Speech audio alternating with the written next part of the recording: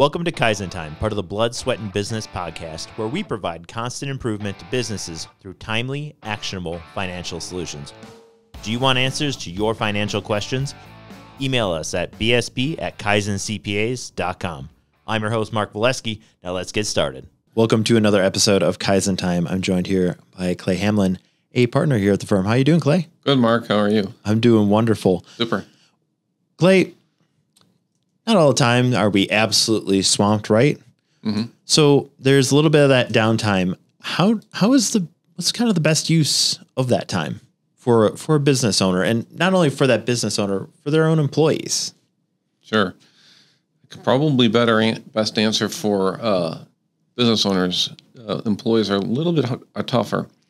But one of the things that I have found over the years is keeping current on what's going on in the world. I try and get both sides. I read the Wall Street Journal and the New York Times, kind of get the left and the right. Mm-hmm.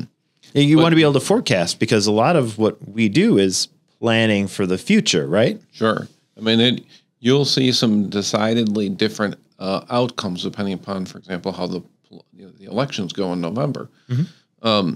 That could have material fiscal consequences for business owners. That's true. And so seeing how the winds are blowing is a good thing to keep track of.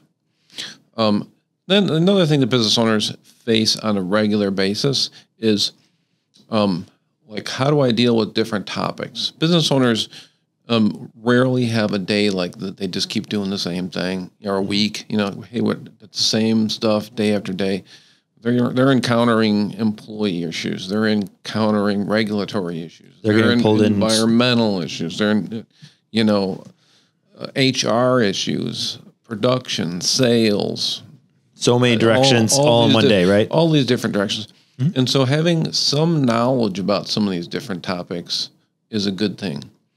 And one of the best places I've found for deep, really good answers is from some books. Really? And everybody's got a list. You've probably seen on the internet, the 10 best business books, blah, blah, blah. There's a blog for any of that, right? Yep. So I'll try and hit a couple of books that maybe I haven't seen on other people's lists, but over the years I've read, and I was like, that gave me some pretty good insight. The other thing too, that, if you're a business owner that's really super tight on time, mm-hmm. there are like business excerpt books. Like they take, a 250-page book and condense it to 5 pages. Okay. And you can make an argument that, the business owner, or the writer was just writing 250 pages because maybe they're getting paid by the page or something. I don't know. Yeah. But I have found in reading the whole book that they give you examples and stories mm-hmm. that sort of bring it to life. I've also read those little briefings or whatever you want to call them. And they're good. They give you the core idea, but they don't really bring it to life. And so it's kind of hard. You don't get the examples. You don't get to really get the full story. Yeah, right. Sort of like black and white and a color picture. Gotcha. Black and white can look cool, and it can give you what you're looking for, mm-hmm. but the color adds just a whole other dimension. That makes perfect sense. A couple of books. I'm just, I'm looking at my phone right now. I've curated my books in Amazon by category. I have business books here. There's a book called The Art of Being Unreasonable, and it's interesting because, in my opinion, by a guy named Eli Broad, by the way, or maybe Broad. I'm not sure how to say his last name.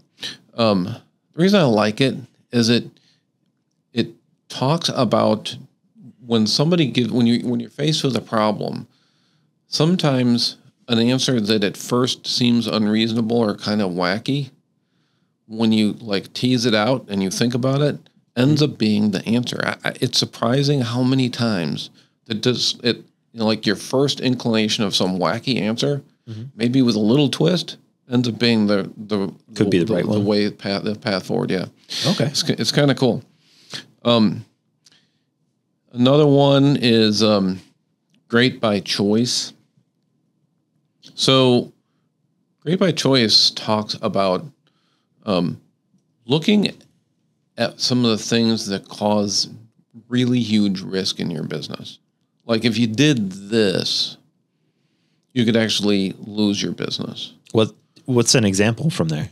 Well, let's say in our business, right? For example, if somebody sues us, right, for doing bad work, and we have no insurance, and there's plenty of firms that have no insurance, that could actually lead you what's called below the death line, is the way Jim Collins puts this in his Point book. of no return kind of thing? Yeah. His example was the guy who went to Antarctica, went to the South Pole, and they put like little markers along the way that they could find on the way back, even in the middle of a blizzard. Because there was actually two guys that went to the South Pole at almost exactly the same time.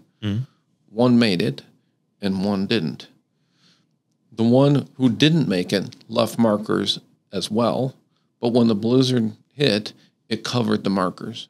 They didn't find their way back, and they starved to death. They found them years later. Okay. The guy who made it left markers, but could be found even in a blizzard. Okay. So one guy, sort of managed above the death line, and one guy managed below the death line. The blizzard hit, the really bad thing hit. And in your business, what is that? If a blizzard hits, where are you exposed? And are you willing to live with that? Are you willing to have that vulnerability in your business? Right. Okay. Or literally, if you did this, and most businesses have that thing, and you need to. One thing I found about business owners over the years, and is they typically tend to be very honest with themselves. You may have to peel that onion back a little bit, but they know where that is. They know where those few things are that if we do this, maybe could be the end if we do, if we do that one. They kind of know where the edge of that cliff is. Yeah. Let's see. Another book that it's a difficult book. I will admit this. Okay. It's called The Power of Habit, and it's kind of like almost a master's degree in psychology. It took me a while to read this thing because it's dense. It's dense. Okay. Yeah. But it really gets through the real power of habit. And it's hard to explain exactly, but if something is a deeply embedded habit in your employees, they're going to do that they're going to follow that almost no matter what. And one of the examples that they gave in this book was somebody who had like brain damage. And so couldn't remember your name. Hey, Mark, would say I have no idea who you are. But if over the years someone had trained this person, even with brain damage, to say, hey, Mark, hey, Mark, hey, Mark, eventually he would be able to get it. But it took a while. Or if it was a habit like previously, he would see you. He wouldn't know who you are, but he would say, "Hey, Mark." But if you asked him who's Mark,